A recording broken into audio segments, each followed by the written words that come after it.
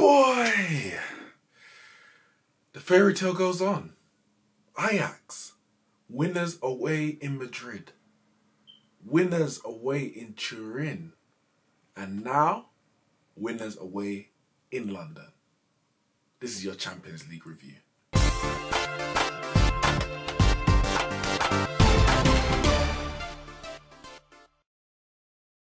So Ajax, the prospects, the prodigies, the fairy tale story of this season's Champions League, and they've added another feather to the cap, another notch on the bedpost, you might say, and this time Spurs were the victims. They came to the new Tottenham Stadium, new White Hart Lane, whatever you want to call it, and they pretty much made it their home.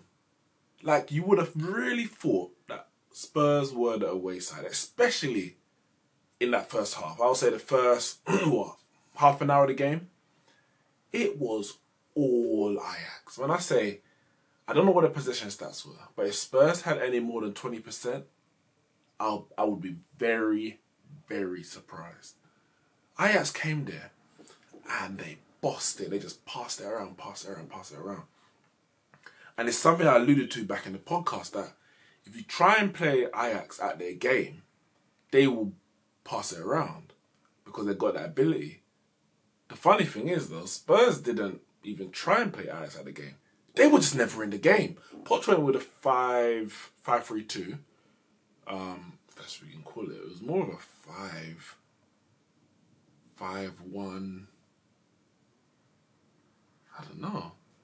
He had the three centre backs. He had the two wide men, but Wanyama, Eriksson. Yeah, it's more of a 5-2-1-2. And they just got overrun in midfield. That was really the issue in the first half an hour. The three centre-backs, because they're playing Tadic as their false nine, Ajax, the three centre-backs really had nothing to do, because if Tadic drops deep, which he will, of course he does, he's not a proper number 9, then he's just in the gap between the centre-backs who are not doing anything and midfielders who are a bit further apart. And the Ajax just played between the lines of Spurs, kept getting in behind their midfield, and it was just all too easy. Chance after opening after opening, should I say, as opposed to clear-cut chance. But the goal was coming, and it came, and it was a very well taken goal. Ball put through by Zojček, and Van Beek, is that his name? Van Beek took the ball and he kind of feinted to shoot and kind of put Lloris on his backside. Van der Beek, sorry. Put his Lloris a bit on his backside and just slotted it into the far corner. And at that point, you're thinking, this could get messy. Because like I said, it was all Ajax. Spurs, they barely got out of their half. Kicking balls long, defending deep. Kicking balls long, defending deep.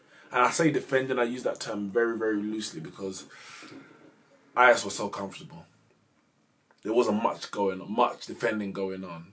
Not much tackles, not much interceptions, clearances. It was just last ditch everything. And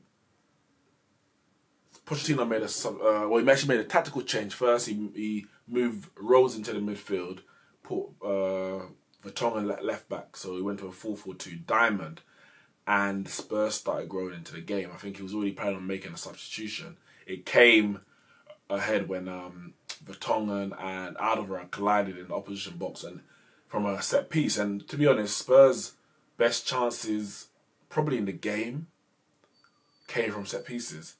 Probably should have done better with a few of them. But them two collided as the keeper came out to clear a cross, and Vertonghen in the end had to go off. Sissoko came on, and the game changed. Sissoko changed the game, and I'm not gonna say it's surprising, because I think this season Sissoko has proved his worth to the team. He's proved how important he is to how Pochettino wants to play, how Spurs want to play. When he got injured in the...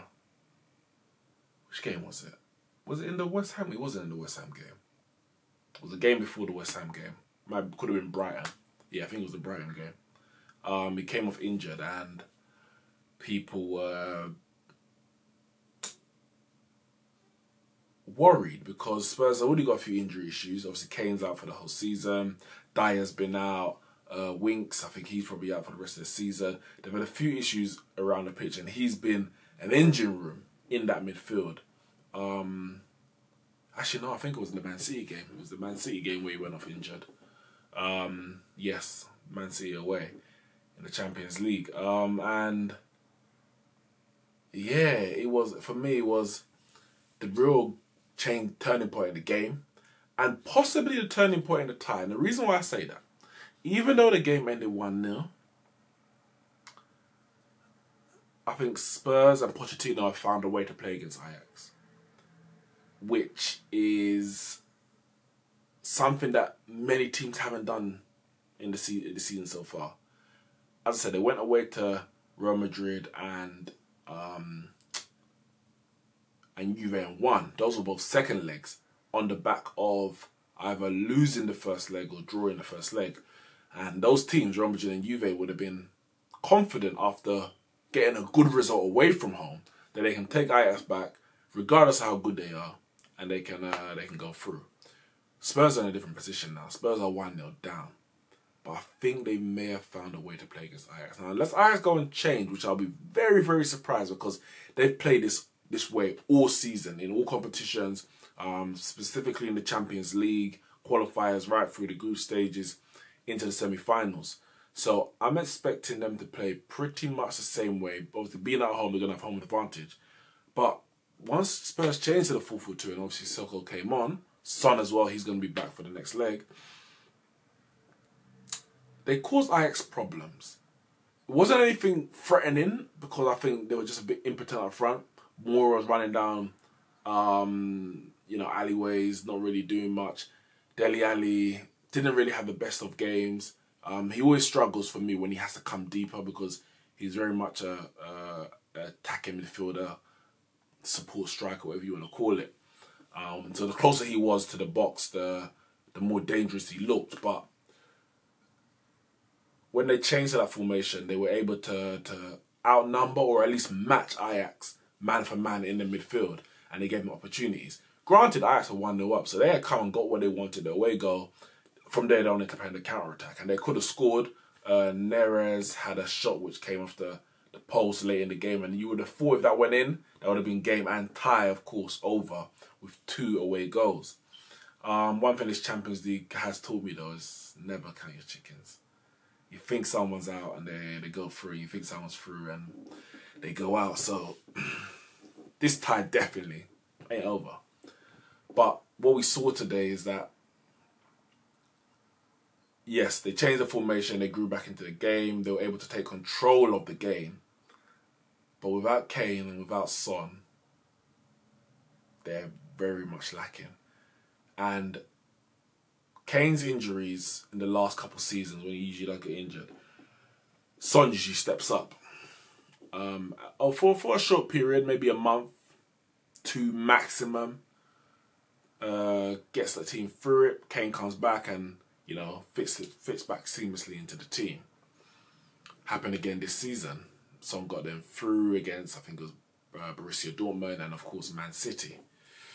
But Son was out with his leg, and Llorente didn't have a bad game.